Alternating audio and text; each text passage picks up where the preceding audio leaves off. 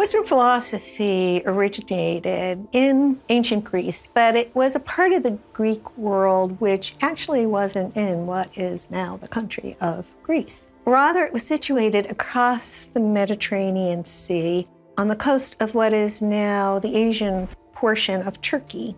There were Greek settlements there, lining the coast of Asia Minor, in a part of the Greek world that was known then as Ionia. And the first philosophers were Ionian. And in fact, a friend of mine, the historian of science, Jerry Holton, refers to the intuitions of these first philosophers as the Ionian enchantment. The Greek world was then organized into many independent city-states, polis. Each polis had its own form of government. Some were monarchies, some were oligarchies, and the very important city-state of Athens was a democracy. These city-states, besides being politically dissimilar, each had their own army, and often these Greek armies were at war with one another. What unified the Greeks was a common language and culture, a religion and literature, most notably the great Homeric epics, the Iliad and the Odyssey, which contributed a certain shared outlook concerning the nature of reality, the nature of human life, and what it is to live a life worth living. That is, there was a general philosophy in that wide, popular sense of the word that was shared by the Greeks before there even emerged the discipline of philosophy. The first Greek philosophers make their appearance in the 6th century BCE. And this is important and extremely interesting because the emergence of the discipline of philosophy in the Greek world wasn't an isolated event.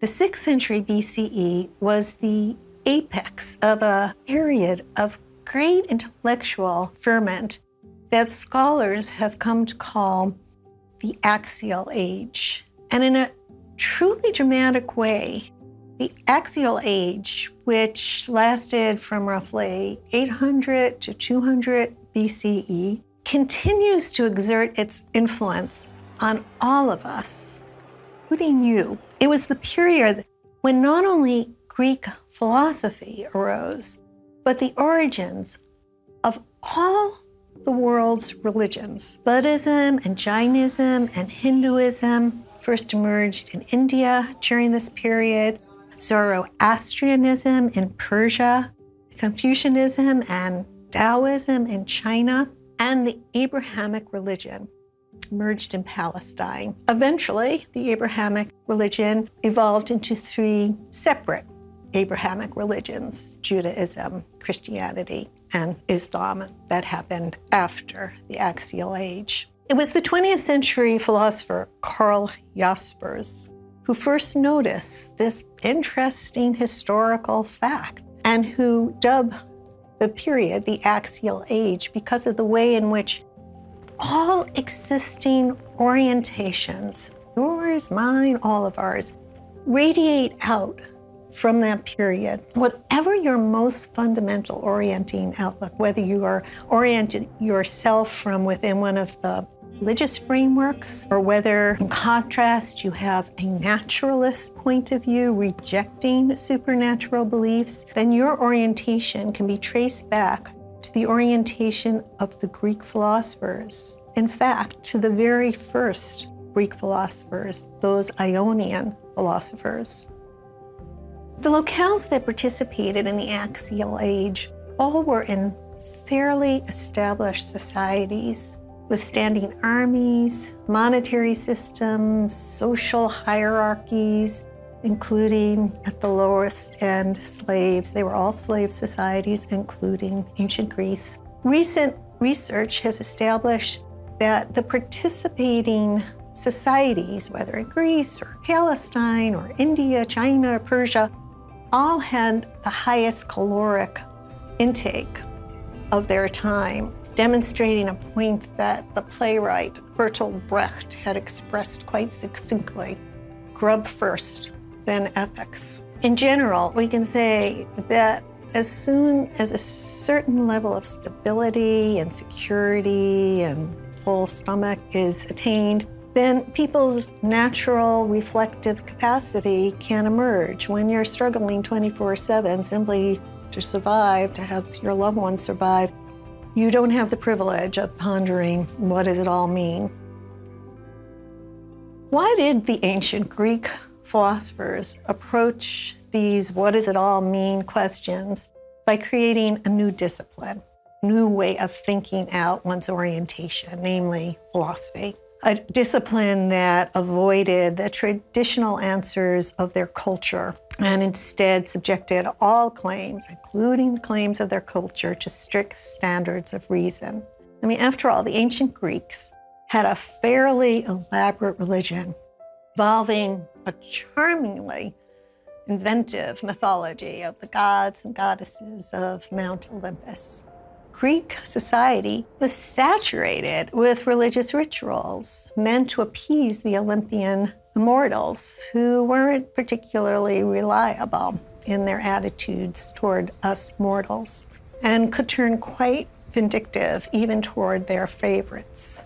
The Homeric system, which featured not only the immortals of Mount Olympus, but also mortal heroes, Achilles, Odysseus, Perseus, etc., inspired what I've called an ethos of the extraordinary, where the answer to that third question, the normative question, how should we live, what goals ought we to pursue, was to strive to be extraordinary, so that your deeds and so your name will live on even after you're gone.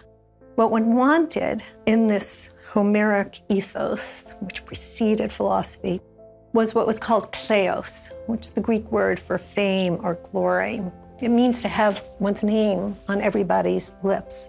This was the way to matter in the Homeric worldview. In fact, you can say that they had the first celebrity culture.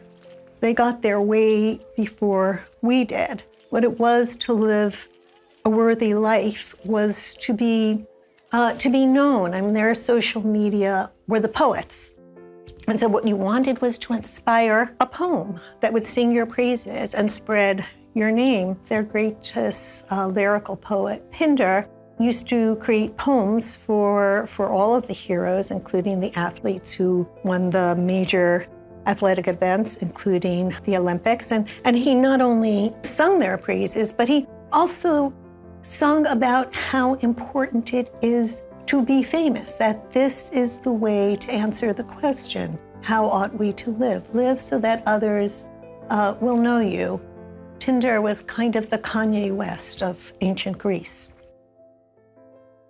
This is in marked contrast to the religion that was slowly being developed across the Mediterranean among the Hebrews. In the Homeric worldview, the point of life wasn't to win the attention and approval of supernatural beings, as it is in the Hebrew religion. In Greek mythology, something pretty nasty usually happened if you got too much attention from the gods. And you just have to walk through a museum and look at the art that's been inspired by the ancient Greek mythology, the rape of Europa, the daughters of Leucippus, paintings, great paintings by the likes of Titian and Rubens. And they show what happened to the mortals that attracted too much attention from the gods. What you really wanted was attention from your fellow mortals. So even within the Homeric ethos, there was, despite all the gods and goddesses, kind of incipient naturalism when you came to think about this third orienting question. It was what you could do in human terms, winning the approbation of your fellow mortals, that was at the core of the Homeric answer to the question of what makes for a worthy and estimable human life. To the last of these three orienting questions, the Greek worldview was answered in human terms, and perhaps, just a hypothesis, that helps to explain why the discipline of philosophy, with its reliance on strictly human capabilities, for reason and probing our intuitions, why it arose there in Greece.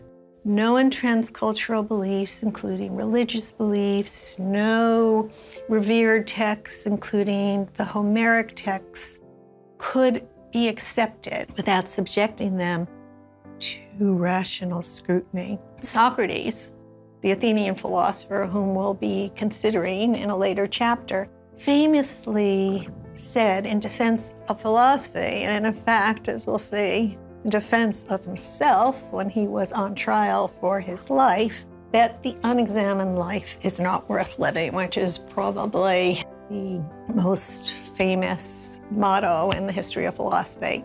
This soundbite captures, as well as any soundbite can, the orientation that defines the discipline of philosophy.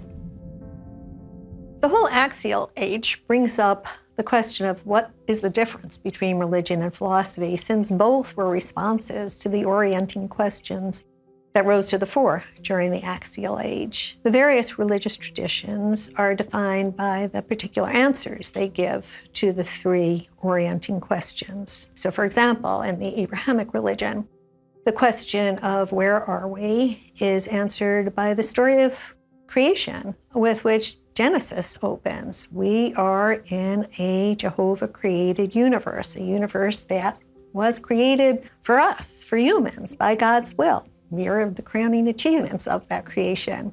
And what are we? Well, we are the creatures that were made, in the words of Genesis, B'Tselem Elohim, Hebrew for in the image of God. And so we hold a spark of sanctity within us and are indeed different from all the rest of God's creation. And how shall we live? So as to be pleasing in the sight of the Lord. Having been brought into existence by God's will, we must, by rights, live in accordance with God's will.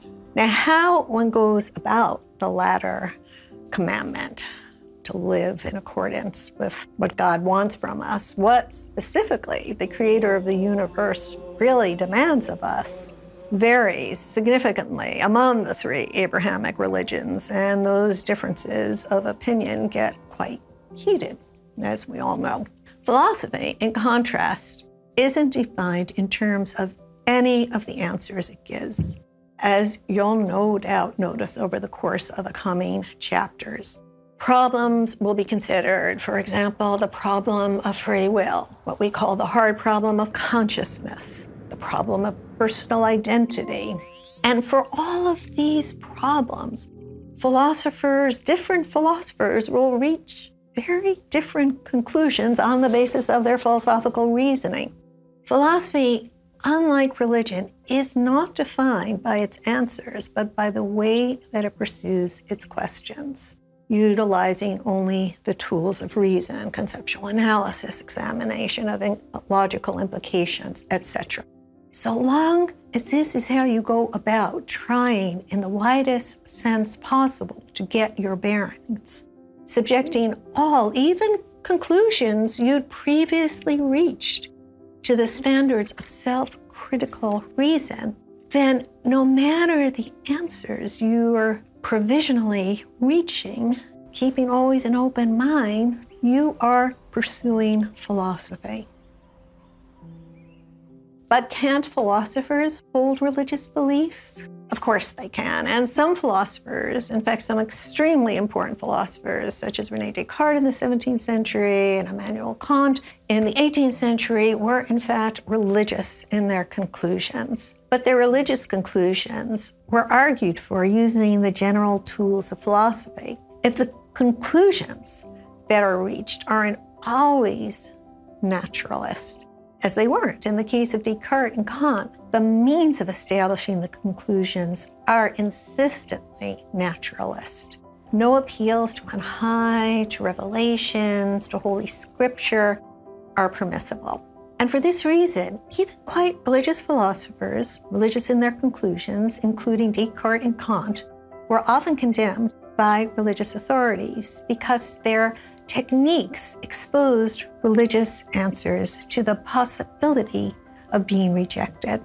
So, for example, both Descartes and Kant were listed in the Vatican's Index of Prohibited Writings, and both remained there until 1966, until the index was finally permanently abolished. Their presence there signals quite clearly the strong demarcation between the approaches of religion on the one hand and philosophy on the other to the great existential questions that were brought to the fore during the Axial Age.